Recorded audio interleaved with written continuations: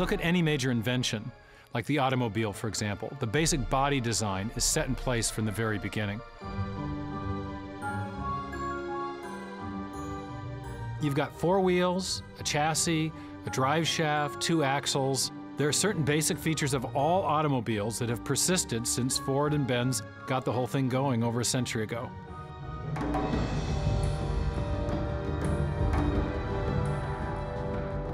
In the decades that followed the introduction of the automobile's basic framework, designers and engineers have created thousands of variations on the original theme.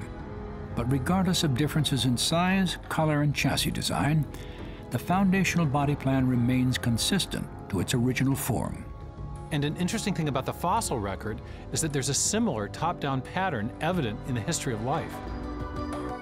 The basic body plan of the arthropod phylum has a segmented torso, jointed legs, and an exoskeleton, all of which arose suddenly at the beginning of the Cambrian explosion. And today we still see the continuity of this original plan, this foundational idea, in over 1 million species of animals.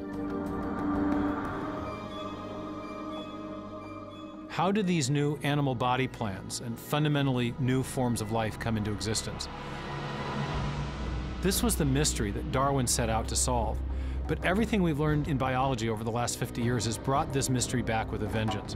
How do you explain the origin of the Cambrian animals seemingly out of nowhere? This isn't just a problem of explaining the absence of evidence in the fossil record. It's also a problem of explaining everything we know about life, right down to the level of molecules and cells. The biological structure of a Cambrian trilobite was as complex and sophisticated as a modern crab. Its organs included a brain, gut, heart, and compound eyes. Each organ was constructed from specific types of cells. Each cell type was made from dozens of specialized protein molecules. And each protein was assembled from a 4-letter chemical code in a section of DNA called a gene.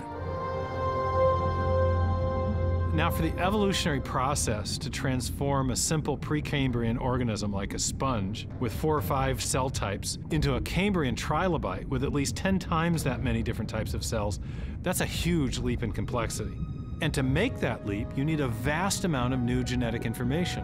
Where does that information come from? That's the central mystery of the Cambrian explosion.